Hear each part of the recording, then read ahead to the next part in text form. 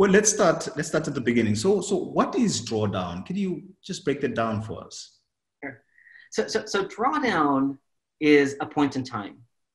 It's that time when we reduce atmospheric concentrations on a year-to-year basis. When we pull out more greenhouse gases than we're putting into Earth's atmosphere.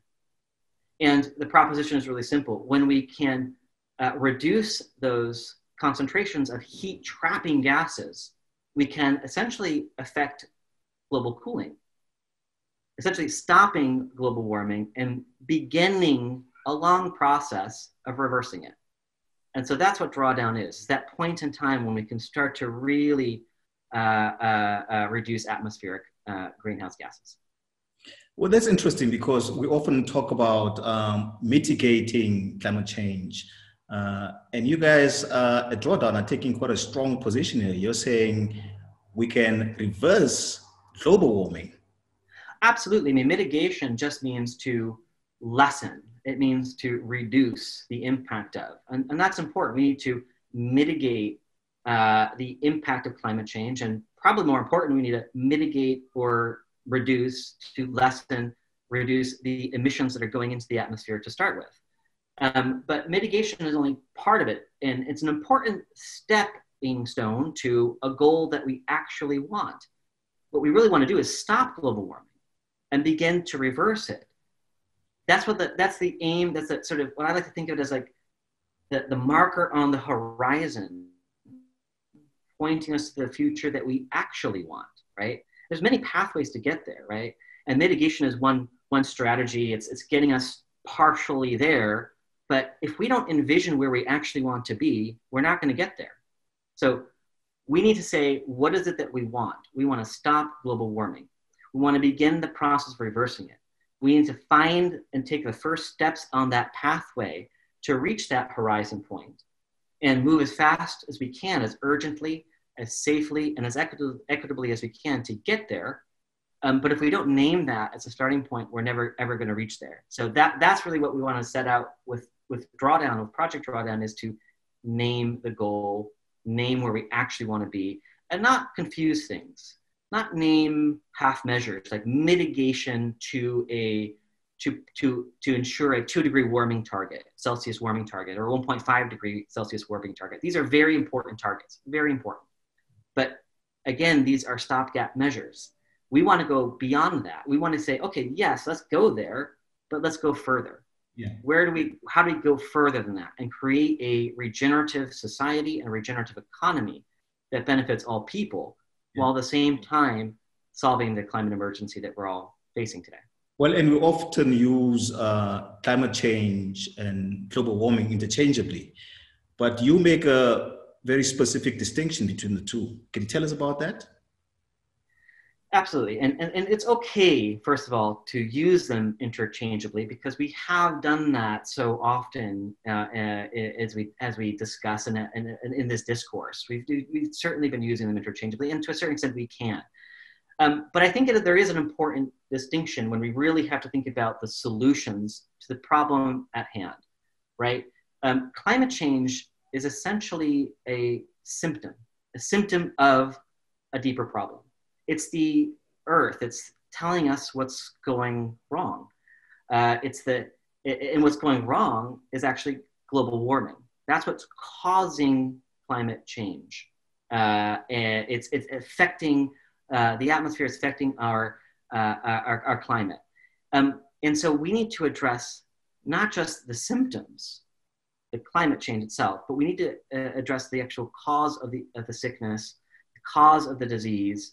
And that is emissions themselves, emissions caused by human activity that are entering the atmosphere, trapping heat, and essentially it's like we're basically putting lots of blankets over the planet that is experiencing a fever, right? It's getting hotter and hotter and hotter, and this is causing all of these other impacts to our terrestrial systems, to our ocean systems, to our biodiversity, and to human social and economic systems. And it says these are the symptoms of that problem. So how do we actually address the problem itself? How do we address the cause of these symptoms And that is, how do we turn off the emissions that are, as a starting point, causing the global warming? And how do we enhance those sinks, those natural carbon sinks in our land and our ocean systems that pull carbon dioxide out of the atmosphere? And that's a way for us to help solve and help cure the illness that we already are experiencing. So how do we turn off the emissions, turn up the sinks, and really address the root cause of the illness itself?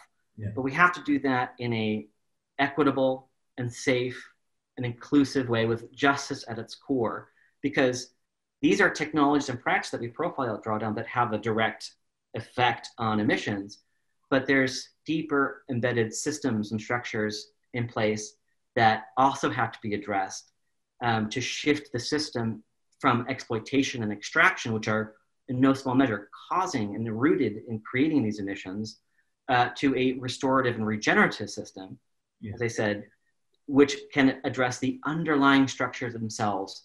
And that has to be done with justice and equity and inclusion at its heart. And that's how we need to be implementing these solutions and solving the problem itself.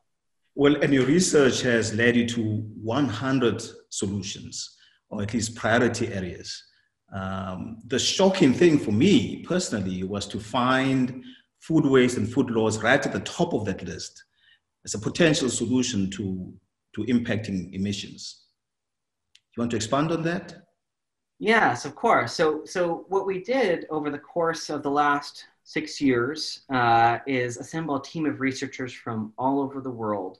And we've mapped, measured, and described real existing technologies and practices that, when taken together as a system of solutions, can achieve this goal of drawdown, can help us achieve our global goals, the sustainable development goals, can help us go on this pathway towards that future that we want. And so we've mapped a lot of these solutions. Some of these are existing. Some of the 100 that we profiled in our first book, Drawdown in 2017, some of them are coming attractions. These are new emerging technologies that can come on board. And when they come on board into the system, they can help accelerate our progress. But most of them, at the time, 80 solutions that we published a book, are existing technologies that can achieve drawdown. We've recently, in 2020, produced the Drawdown Review, which is an update of all of our research from the book in 2017. And so some of the solutions have shifted, they've changed in terms of their rankings, and we have 76 solutions now in the Drawdown Review. These are really, really global solutions that are applicable in a variety of spaces. And one of the ones that really reached the top again, so in 2017, reducing food waste was our number 3 solution.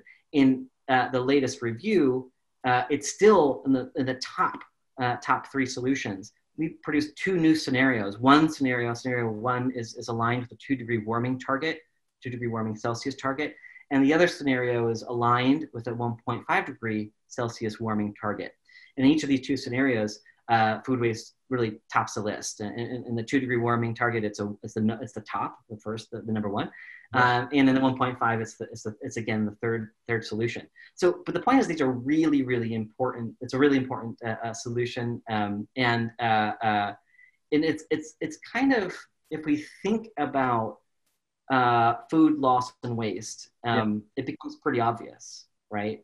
Currently, we lose or waste about 30% or 30 to 40% of all food that's produced for human consumption. It's not even consumed. And that loss and waste accounts for about 8% of our global greenhouse gases. And it's kind of, I have to be honest, Tati, it's one of the dumbest things we can do as a species. I mean, humanity is brilliant. We are a brilliant species, but we do some incredibly dumb things at times, like creating a system that's exploitative and extractive to start with. So the whole system can be dumb at times, but there's some brilliant things that have come out of that. Don't get us wrong. But one of the really dumbest things we could do is produce so much food and waste 30 to 40% of it. So I think how we need to really, when we see that as sort of an opportunity to change and to find what are the solutions to those food loss and waste, and try to prevent that 8% of global greenhouse gases, it becomes really clear that it's one of the most important solutions. Yeah, did you say 8%? Is that the around 8% in global greenhouse gases? Yeah. Yeah. Okay, that is not a small amount. Yeah. Yeah. Well, sorry. Yeah. That's interesting because the dominant narrative here has been that if we when we change, and well, we should, from fossil fuels to solar energy, for example, that's the big change that the world needs to make. And you're suggesting something else here. Yes, in addition to that, and maybe even more importantly than that, we need to be looking at our food system as the big shift that the world needs to make in how we live, how we produce, and what impact we will have on emissions. Yeah, I would caution to say level of importance, because we need them all. And in fact, how we address electricity generation is one of the most important solutions, and we need to achieve a 100% clean renewable grid as urgently and as safely as possible. And because electricity generation counts for about 25% of global greenhouse gases as a whole, right? But where are the other 75% coming from? And 24% of global greenhouse gases comes from the food system itself. About what we're consuming, how we're producing that food, and what we're wasting. And that 24% can be addressed. And of course, there are other sectors as well, buildings and transportation and our industrial processes, that accounts for the other 50% of global greenhouse gases. So we need them all. It's not a level of what's more or less important. There are no silver bullets. There's no subset of these solutions that are going to get us there. There's not the top 20 or top 30 or top 40. We need all of the solutions to address all of these areas of human activity. But what is surprising, and I think what you're addressing here, Tati, is that we don't typically think about the food system in the discussion around sustainability and the discussion around addressing climate action. Though things have started to change a lot in the last 5 years, that makes us natural climate solutions and our food systems are becoming more and more prevalent in the discourse. But it's still not something that's really understood or known. I mean, it's surprising to people all over the place. Yeah. And but if you stop and think about it for just a minute, it becomes pretty clear why it's such an important contributor to greenhouse gases. Because think about the food chain itself. Yes. If we think about, sorry? I was saying yes. Oh, yes. If we think about the food chain itself, which is how food gets to our mouths, right? Yes. From production to harvesting and processing, packaging, distribution, markets, consumption, and then the end of life of food. We think about that entire chain. Think about every crust of bread, every drop of oil that we're producing and to consume goes through all of that. And there's energy, there's labor, there's money, of course, and there's emissions that go along with each of those points along the food chain. So whether we're producing food, and where it sadly, and one of the number one drivers of deforestation and land conversion is agriculture. So producing food for consumption contributes emissions, and then how we're producing it increasingly using industrial modern agriculture, which promotes monocropping, the use of synthetic fertilizers and pesticides, and tillage, which ultimately turn land into a net emitter and degrades, an emitter of greenhouse gases, and degrades the land, right? There are emissions that happen there. But if you take that production and go outward to processing, making that food into various other foodstuffs that we're familiar with, those commodities into other foodstuffs that we're familiar with, to packaging. Think about all the tin, the plastic, the glass being made in factories and that are churning out emissions to produce this material that we then put food into.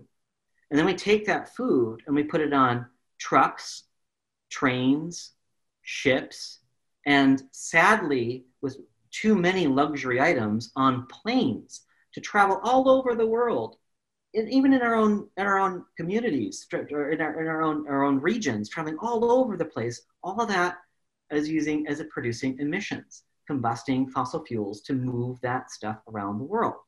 Yeah, and I think that's a pretty good way to close this discussion. And thank you so much for the work that you do. It's much needed. It certainly clarifies the problem, but it offers the solutions as well. But my last question to you is, on a scale of 1 to, let's say, 100, how optimistic are you that we can reach drawdown?